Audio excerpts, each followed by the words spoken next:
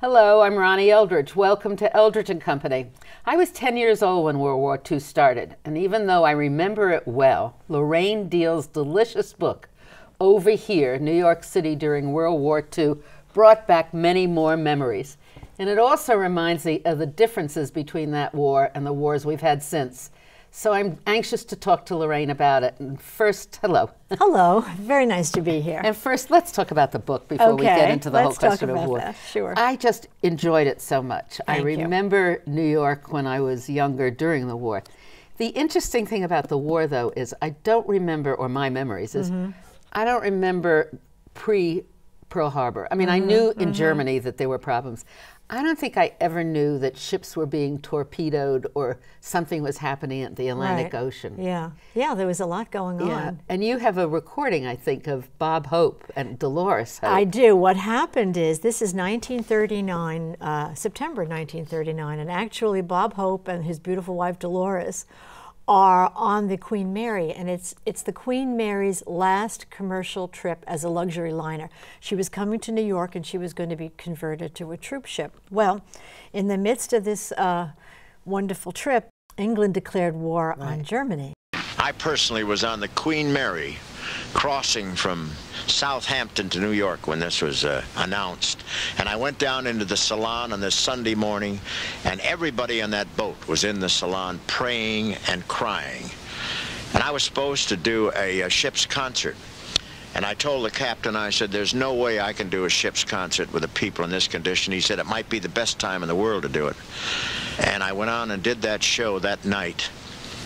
And I opened up with a very broad joke about the woman that was standing on the corner in London with her dress up over her hat. And the fella said, lady, you're getting your legs all wet. She says, I don't care. My legs are 50 years old, but the hat's brand new. And they laughed at that. They seemed to want the broad humor. They wanted something to make them forget what had just happened. World War II had begun. And once that happened, all the U-boats, Hitler's U-boats were, they were given fair game. They were told, you can go and hit whatever you want. So there they are in this U-boat infested ocean, and they're on the Queen Mary. And they're on the Queen Mary, and everyone is terrified. They said, we're going to be a target. What's going to happen? So he gave a little talk, and I think we're going to hear a little bit of it now. It's very nice. So very interesting. So as soon as they declared war, that's when they started. The U-boats were just allowed to go, and they came up as close as long. I mean, they came up to our shore. Up until then, they were in the Atlantic because they were hitting England left and right, and they were very, very potent, very, very powerful.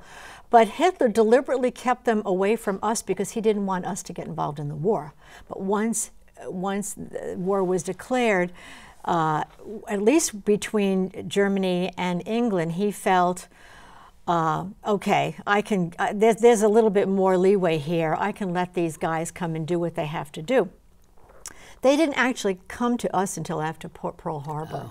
That's when we had those wolf packs, and they literally came almost right up to our shores. I mean, amazing? Coney Island beaches were closed off. I spoke to people who lived in Asbury Park, New Jersey, and they were not allowed to go on the beaches because things would wash up on the beaches, sometimes a body part, because they'd look out at the horizon and they would see these explosions, and they knew that was a ship being blown to smithereens, because these are the ships that were all feeding England with cargo ships. Yeah.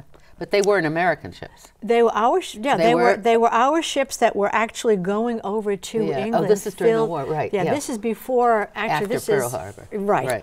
And so these were ships that were literally feeding England its supplies, its cargo, its fuel, and it was pretty devastating. I mean, and then they got so brazen, they literally would come to the shores in the middle of the day. I mean, it was a really scary time. So, I do remember the Bund, and I remember Father Coughlin and all the Nazi sympathizers, and Yorkville, which had a terrible reputation in the East 86th Street in the East 80s, right?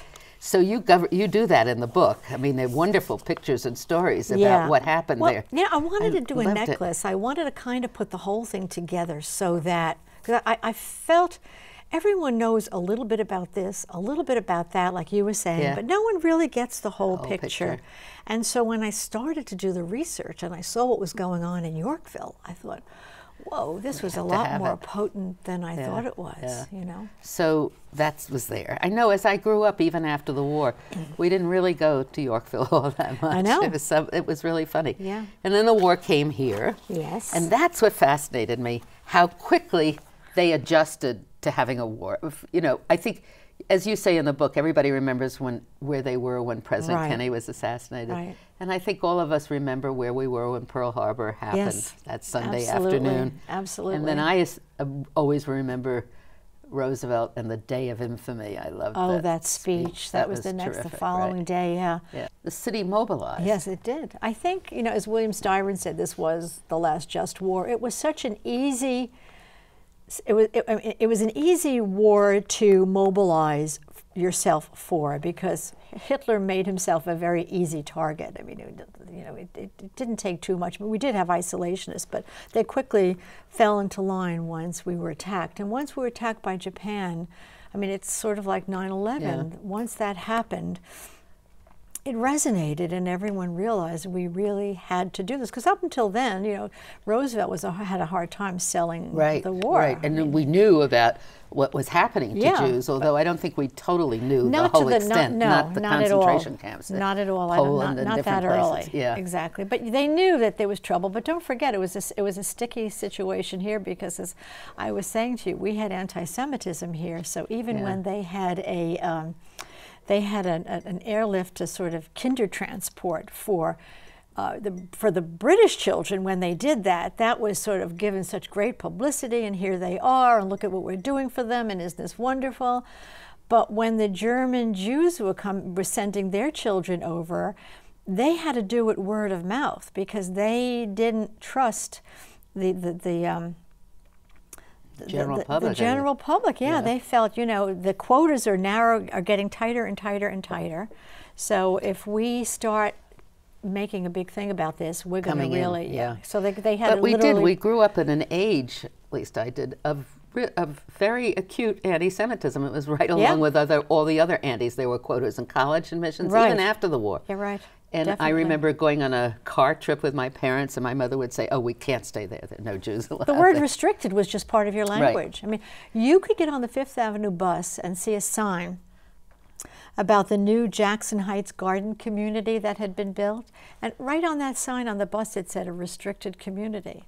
I mean, you'd see ads in the paper saying Christians only apply. It was extraordinary. It's amazing. Yeah, isn't it? Amazing. So with all of the burdens of coming over here and fleeing Hitler, there was this to contend with, and of course also the German Jews who were coming over happened to be speaking German. Yeah. So, you know, people were looking at them. Suspicious. And, exactly. But anyway, the city did pull together. LaGuardia was the mayor. Yes. Oh, and he was wonderful. He was so colorful and so vibrant, and he was a bit of a chicken little. He thought, oh my God, the Japanese have bombed Pearl Harbor. Any day now they're going to bomb us. And even though his chief naval officer, Andrew, said, no, they're not going to come here, he was very intent on mobilizing the city, even before the war. He wanted the city ready. And people got behind him. Yeah, he was a very strong character. I mean, the mechanics, if you think about it, of getting all the air raid sirens mounted, and then all the legislation and the process for rationing. Because what I remember about it was the street lights were painted half black, I think. Half black, right. Yes. So just the lower part was yes, so that's where the light was. The headlights on cars were also half black.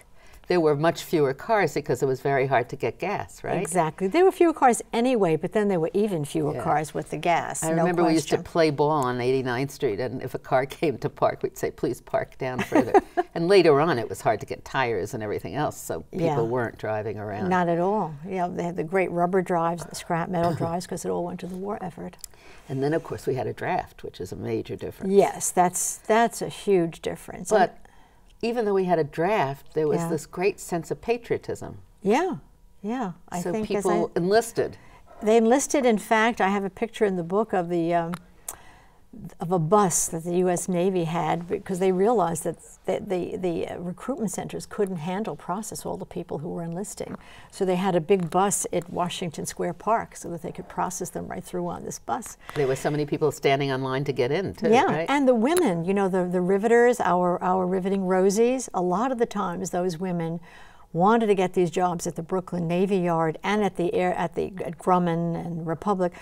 I mean, they wanted to work and they needed to work, but they also wanted to serve. And that's what they all told me. They said, you know, our husbands are serving, they're doing their job. We needed to do our job. Everybody had a role. Everybody had a role. If it was rolling bandages, knitting, yes, yes. Collecting scrap. We used to collect all the silver from the cigarette packages, right? Yeah. And make balls. And then in school, because I was a kid, we got these round discs that I now think of as pieces of ivory, but I'm sure they weren't. I think they were Bakelite. Bakelite. That's what I think. I can't because find I have mine. one. I really wanted do have one. Yeah, and it had our name. Yes. And what did it have? A number, an address, I or think something? it had your date of birth, and it had. I think it has date of birth, your name, and I think your address. Because they were there in case, and they told the children, they gave the children a different story from what I understand, but in case there was an attack. I wasn't really scared. That's what I don't remember. I wasn't scared. I did want to be a Navy nurse. Dying to be a Navy nurse. I remember reading books and paying attention to it. It was great fun. We had air raid drills all the time. Yeah. My father had a cousin who was an air raid warden, and he was very officious, and he hated him. Oh, wow. But they would organize, they'd have meetings, and they'd do things. And then when there was an air raid, was everybody, were they all alerted before? I guess they must, I don't know if they were or not. Somebody decided to... No, I think they knew when they were going to have air raids, and then the air raid wardens would go around and make sure that they... And put that light out there, and they'd blow the whistle. And exactly. Everybody had dark curtains and dark shades. Right. And then we had rationing. I found my family's ration books, and my mother had them in a thing that says the Myers. That's amazing. I've never seen this little packet. And then all of these ration books and the stamps that are all for different kinds of food. I remember standing on line on the corner of 91st Street and Broadway. There was a subway station there then for chicken. And the line would go around the block. And the sidewalks would be littered with the ration coupons. Yeah, it's just incredible. It's interesting. But what was interesting about this war, as you said, is that everybody wanted to do something. Yeah, absolutely. I mean, it was clear that, you know, we were on the side of right, at least it seemed to most people. There were a few dissenters, but for the most part, there was this great sense of patriotism, and you know, it was a simpler time too. Yeah, I think things were processed differently. I think the way news was given to us, there was a delay, so it was just a different, very different mindset. I mean, everybody I interviewed felt very, very strongly about the reason that they had to defend. They felt that they were defending freedom, and the word freedom then was much more concrete than it is now. Now it's just hijacked by these people who feel that if they give you anything, you're going to take your freedom away. And I mean, it's hard to compute, but this was a case where you had a keen sense of what was going on in Europe. And as I said, after Pearl Harbor, we were being attacked, and we had to defend ourselves. We had the newsreel films and the movies. Yeah, Pathé News. Right, and then people followed battles, but it was, as you said, the day after, 2 days after. Exactly. So I mean, we still didn't have connections to Europe. It wasn't it sort of like Morse code or? Yeah, stuff? I think so. And in fact, even at one point, the zipper, the lights on the zipper had to be turned off at the Times building. Because of the dim out. Right. The dim out took a while, but once we got the dim out, a lot got dimmed. Yeah, it was very different. So now we've had wars since then. We had the Korean War. Right. I think that had the draft still. Yeah, it did, as did Vietnam. Yeah, and then we had Vietnam, and now we have this. Yeah. But they weren't wars that had a clear reason of why we were there. Exactly. To try to explain about the whatever parallel it was in Korea. Right, and what did that have to do with us, really? I mean, I don't know how many people got that. I don't think I did. And Vietnam, well, of course, that was that last bastion of if we don't get the communists now, they're going to be crawling up the East River and, you know, coming and getting us or whatever, this kind of unspoken, well, not so much unspoken, but this terrible fear. It was the domino theory, and it was a theory. Yeah. And the irony is, you go to Vietnam now, and now it's a tourist spot. It's a tourist spot, and those kids don't even, the kids who are living there don't even remember, have no memory of it. So you're saying to yourself, whoa, why did we do that? 50,000 dead there. Yeah, for what? You know, during the Second World War, everybody had a blue star if you had somebody in the army. Right. I remember the first gold star was this beautiful young man that lived next door to us. Just beautiful blue eyes and everything, and all of a sudden one day you hear he's killed. Yeah. So in the Second World War, they all volunteered. The only people who really objected, I think, other than some German sympathizers, were conscientious objectors who just didn't want war. In the beginning, we did have isolationists, and Charles Lindbergh was a major isolationist because he did not like FDR, didn't like Jews. But once the war was declared, then he was on our side. I mean, even in Yorkville became the when we were talking about these scrap metal drives, well, what LaGuardia did, which was very clever, he pitted he had made it a competition amongst the boroughs. Who could have the biggest mountain of scrap? So Brooklyn had Ebbets Field, this huge mountain, and Manhattan had a few of them. They had one in the middle of Times Square.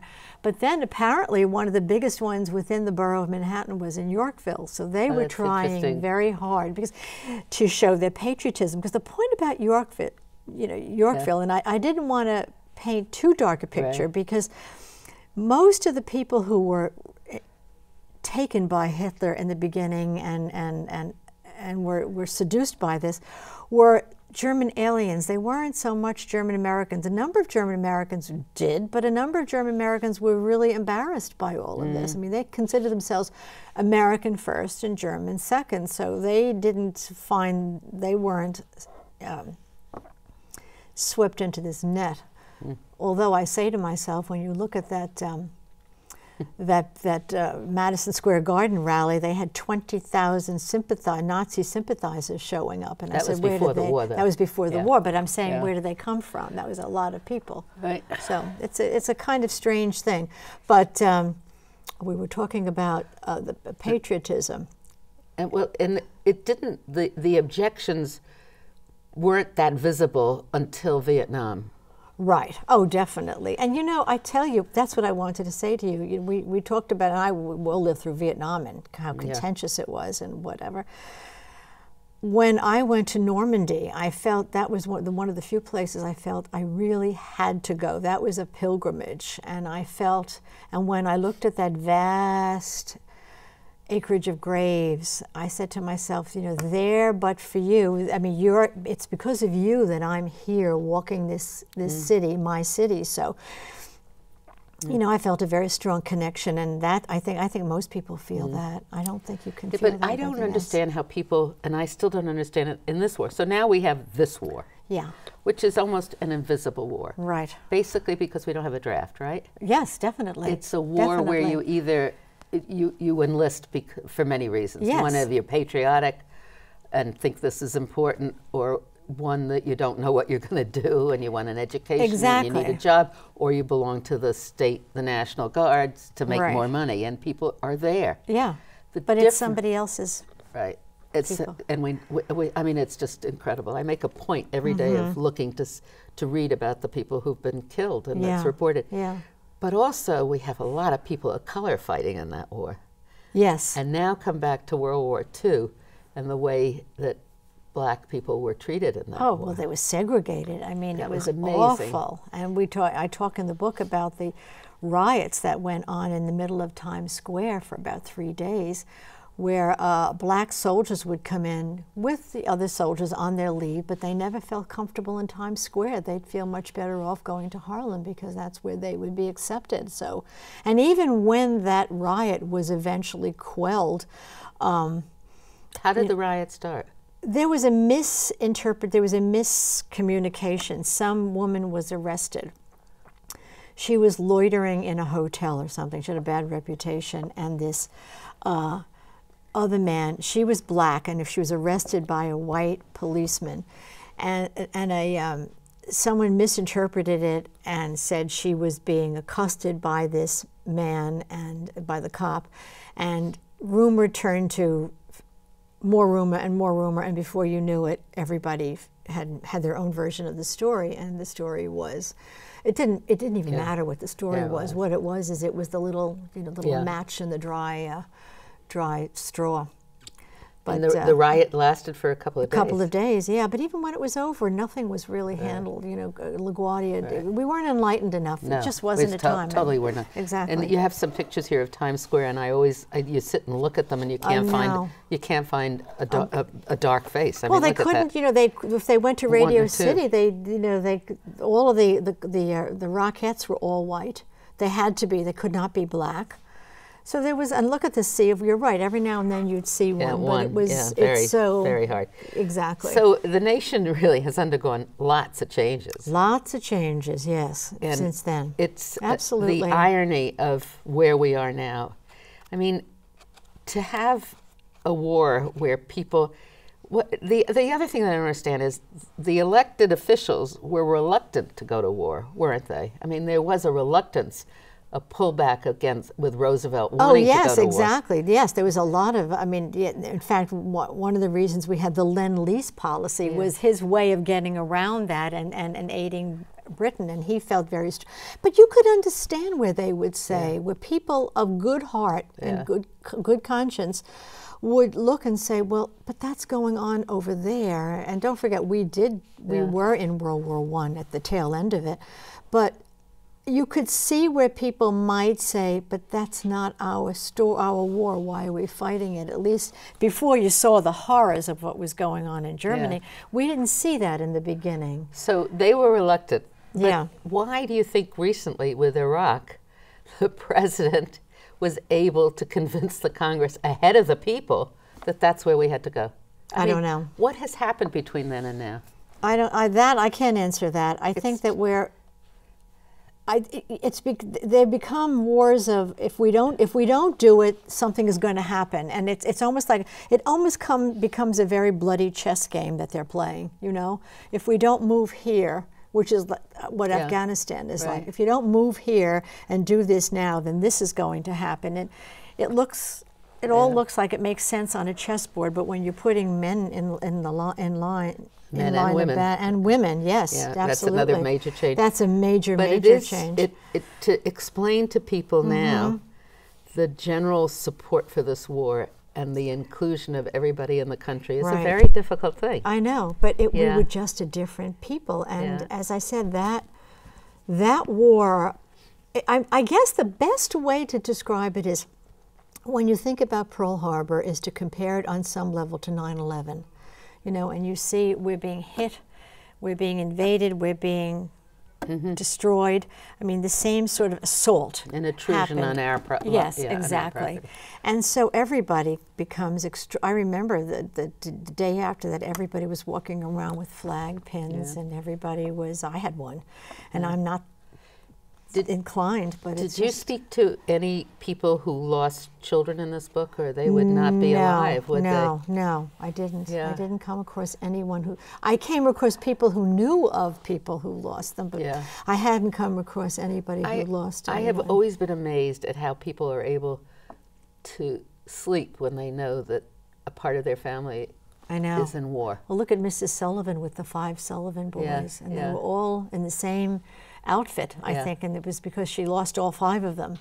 That they then had the Sullivan law, meaning you couldn't have, if you had brothers and sisters in the war, they couldn't be in the same theater. And that still exists? I think it does. I don't know if you need to worry about it at this point, but I think. But did we paid attention? It was the way everybody was galvanized, all the stars.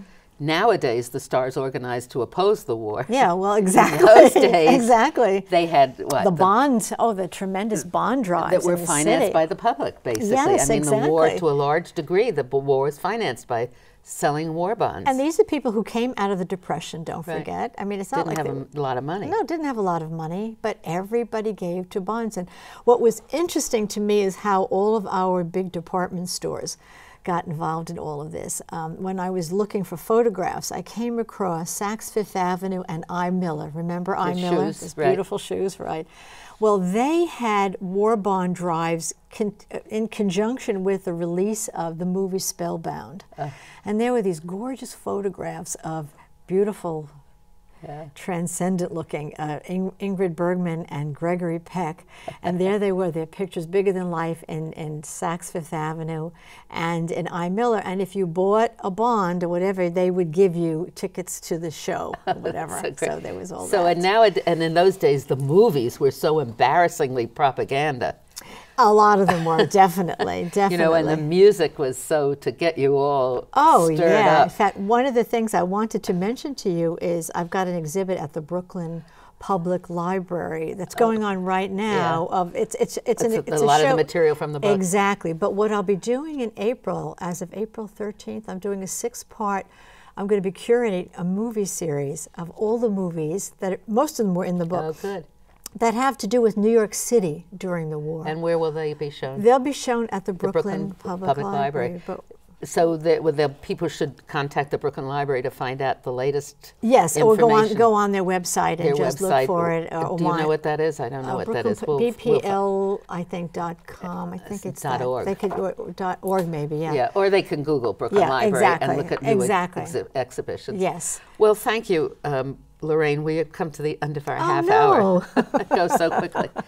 But it was an experience that actually I hope we never have to live through again. I do too. And if only we could have a world without wars, right? Absolutely. And if only we could have the same generosity of spirit collectively that we had then. I mean, I thought we were a wonderful people then, and we could use a little bit of their example today. Thank you very much. Thank you.